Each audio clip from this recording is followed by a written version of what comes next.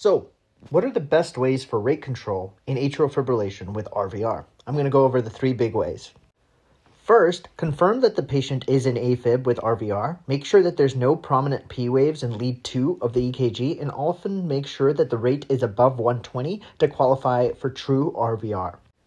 Once you know a patient is in AFib with RVR, there's 3 ways to get out of it. The first one is beta blockers such as metoprolol or Coreg.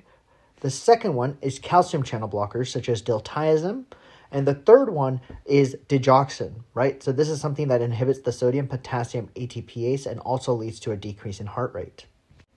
There are several things to remember. For beta blockers, remember that they can often drop your heart rate and they can also drop your blood pressure.